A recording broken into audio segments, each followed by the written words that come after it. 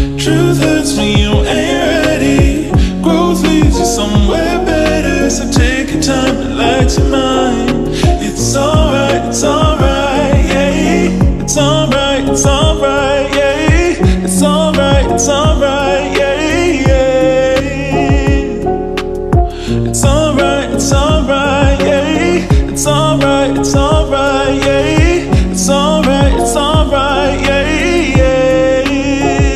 Hey guys, welcome back to my YouTube channel. We're all back at it again. I am back and better than ever. If you are new here, my name is Bridget Mashonganyika, aka Bella, orphan, the 3-month-old, grew up in the orphanage and now advocating for the orphans as well as telling my story. So if you like what I'm about, please like, share and subscribe. That helps with the growth of this channel. Also, please leave your comments. I would really love to read your comments, and also I would love to know what you think about this channel. So what are we going to do today? Today I'm going to talk about how I left the orphanage at the age of 18. How I left the orphanage at the age of 18. So without further ado, let's get into the video. So okay, yeah, we're going to talk about how I left the orphanage at 18. So I left the orphanage formally when I was in grade 3. That's when I left the orphanage, and I was being reintegrated with my biological relatives. At that time, my grandfather was still alive. The one who gave birth to my father was still alive. So that's when I formally left the orphanage. But also things that happen, and that's what I'm going to talk about now. So when I went to the village to stay with my grandfather, he died after a year, and then I had to go and stay with his cousin, and life was not as great staying with him compared to like when I was staying with my grandfather, like the one who really gives birth to my father. So normally the orphanage is not supposed to like do the follow-up on the children once they leave the orphanage. It's supposed to be done by the government, and in my case the government never followed up, and it was the orphanage. So the orphanage would then, okay, fine, the orphanage would send the social workers to come and check up on me, and then they'll then go back with the feedback to the orphanage, and then they'll tell them how I was doing, and also I'll go back and show them my report book, and they'll see how I was doing at school and all that. And they noticed that I was doing well, and they kept helping me. They were like supporting me. Like I had almost everything from the orphanage. My school fees was being paid for, clothes, food. And I remember at some time we even got like the irrigation pipes in the tank. It wasn't like those big irrigations that but it was like something that would help us, because they wanted us to like be self-sufficient. So that's how I kept in touch with the orphanage. And then when I then wrote my grade 7, I passed my grade 7, and then because I was not really okay staying with my grandfather's cousin, they had to move me from the village. So they are not allowed to take back a child into the orphanage. Oh, I'm not so sure, but yeah, I think in my case, since I had relatives, my relatives had to like take care of me and all that. So they planned that I would go to a boarding school, and then I would stay there. I would stay at school for like 3 months, and then when I'm done with school, I would go back to the village. But I only went back from one holiday. Yeah, first holiday, April. Yes, that's when I went back to the village. And after that, my sister had eloped at that time. She's late now, but she had eloped, and then I started going to her place instead of going to the village. So I would go to school during the school time, and I'll stay at school, and then on holidays I'll just like go to the orphanage for maybe 3 days, and then I go to my sister. And then when schools are opening, I would go back, pick my stuff, do everything, get everything that I need for school, and then I go back to my sister, and then I would then pick everything and take off to school from my sister's place. That's how it was like. But then yeah, it kept happening like that, until I wrote my form four. No, not form four, form six. Form six, because I turned 18 when I was writing my form six. That's when I turned 18. So, at that time, a lot was happening. A lot was happening. In the orphanage, Coco Jean and Mama Stella, like the founders of the orphanage, were not there. It was a mess. Like, it was a mess. It was hectic. They were forced to like leave the orphanage for quite some time. And that's when I realized that, at a place like an orphanage, if the people who really care for the children leave, then things can be something else. Things can be bad. Because I remember hearing that kids were going into the surrounding communities to like ask for food, things happened at that time. And Gogojin and Masla were not there. Now they are back, thankfully. They are back now, and the orphanage is cool. So at that time, they were not there.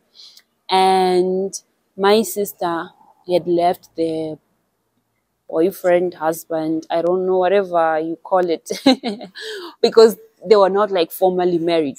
So that's when my sister like left the husband, and she was prostituting at that time. And I really didn't know where she was. Like, to be honest, I really didn't know where she was.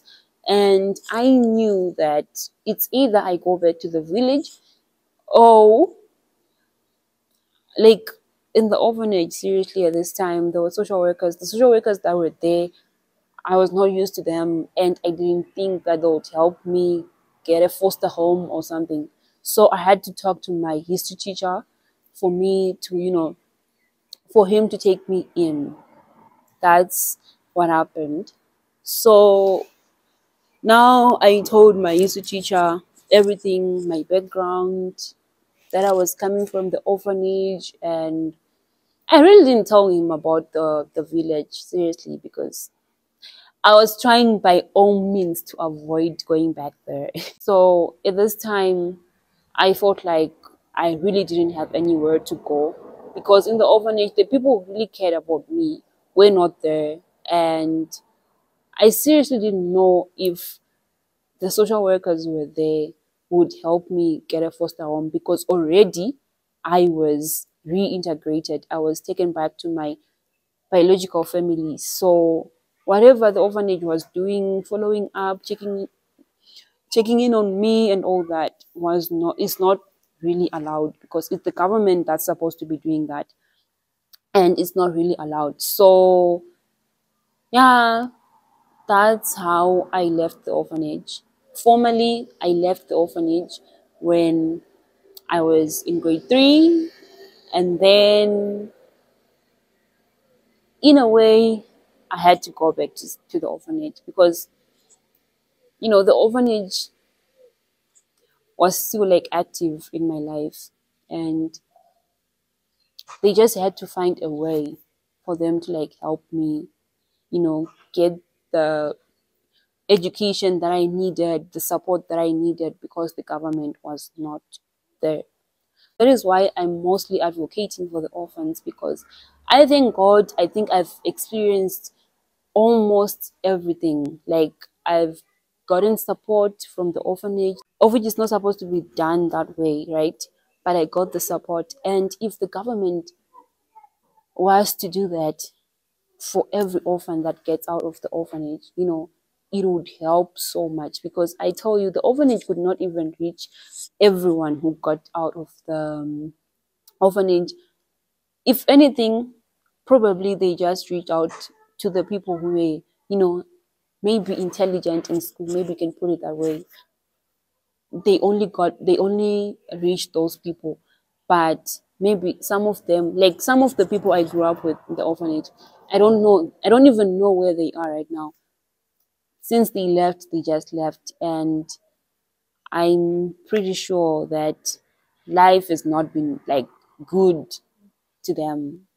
But if they get the support, like the support I got, life would be more bearable. Because in the village, seriously, like in the orphanage, life is better. And then now you're forced to stay in the village and you have to adjust to the village life and all that. It's really not cool. And I understand why they take us back to the families. It's important that we know our families. It's important that we know where we are coming from. And it's important that we know who we are. But also, dreams are being destroyed just because, there is no one to support. Because most of these people are not like, they do not have a good life. Most of the people who are being forced, because sometimes they actually force you to take the child that you're not like ready to take care of, So some of these people do not have good lives, and they need the support. They need the support, like the support that I got. Because I tell you, if I look at my siblings, I am certain that if the orphanage was not around, if the orphanage was not active in my life, I wouldn't be where I am right now. I wouldn't. So I think, yes, as much as it is important for people, for kids to go back to their families, like I think you understand the 6 year system. How the person gets in the orphanage is how the person leaves the orphanage. You see, you get in the orphanage using the 6 year system. I talked about it. Go and watch the video. And then that's how you get out. So as long as you are in the orphanage, they keep looking for people. They keep looking for people to take you, adopt, foster. They keep looking for your relatives. And in my case, that's what happened. But then, yeah, this is how I left the orphanage. So I think, you know, the support is really needed. Support is really needed for the kids that leave the orphanage, for the kids who do not have parents. So in the next video, I'm going to talk about, life after orphanage, life as a caregiver, how it was like, and everything. So I think this is it. If you haven't subscribed yet and you know this channel for quite a while now, come on. What's happening? What's happening? Please subscribe and also share this channel. Share, it helps the growth of the channel. So I think this is it. Thank you so much for joining me. This is Bella. Why not change your narrative? Why not change your narrative? How do we leave a legacy of hope for those whose dreams are often forgotten? How do we leave a legacy of hope for those whose dreams are often forgotten? Bye. Alright, yeah, it's alright, yeah.